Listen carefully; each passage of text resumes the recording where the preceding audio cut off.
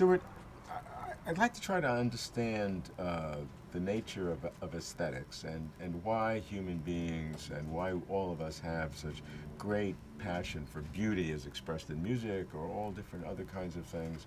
And neuroscience tries to explain it through parts of the brain and resonance, etc.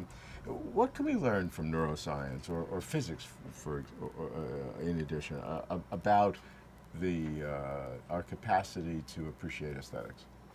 Well, neuroscience can explain normal consciousness, so I don't see how they can explain, aesthetic values and consciousness. Roger Penrose had the idea that aesthetics as well as ethical values were Platonic values literally embedded in the fine scale structure of the universe.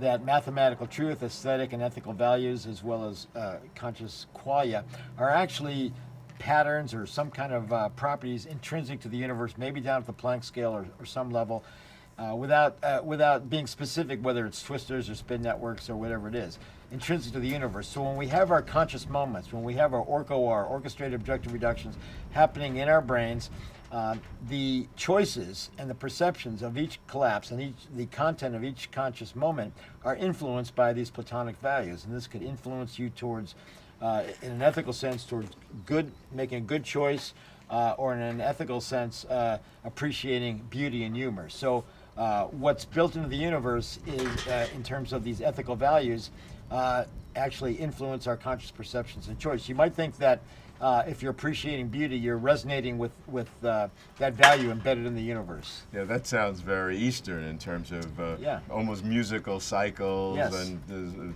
music of the spheres and cycles of that. Is that, do you give credence to that?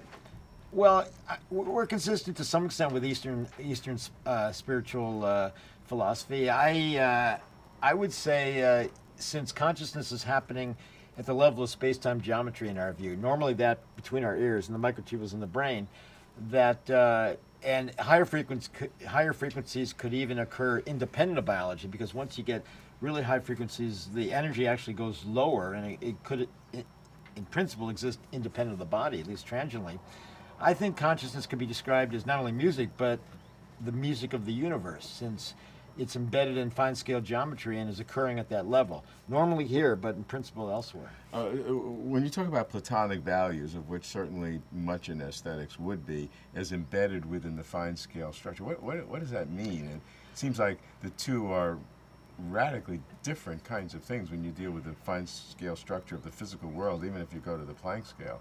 And then you deal with Platonic values, which really has an existence in a whole other sphere of existence, if it exists at all. I don't think it's a different sphere. I think it's all happening. We don't really know what the structure looks like, but Roger Penrose suggested it embeds Platonic values in mathematics, so it's all geometry. So why not also ethical and aesthetic values that influence our conscious thoughts?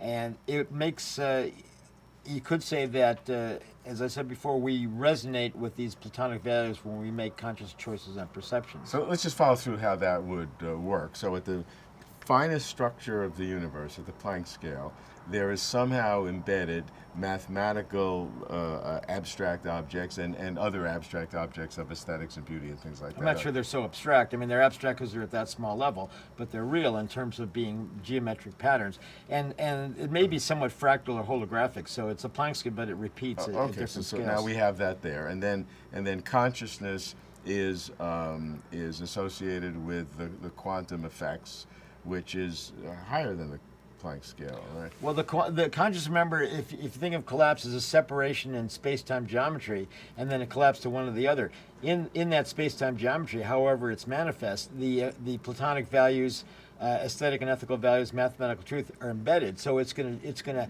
point you in one direction or the other if you're mindful and don't act reflexively or rationally. And this is even though it's so incredibly small. The Planck scale is 10 to the minus 43. But superpositions go down to that level. Plus, it can repeat it at hierarchically in a fractal-like way. And when you build all of that together, then when you have a whole brain, then we're able to look at a Picasso or hear a Beethoven symphony, and we can appreciate it because of the summation of all of those superpositions in a gazillion ways all coming together. Or a sunset in the Arizona desert. Yeah, that's right. That's right. It resonates. It's beauty, and when we resonate with it, we have that qualia, that perception of it. You know, it sounds so absurd, but yet in order to explain it, it has to be absurd.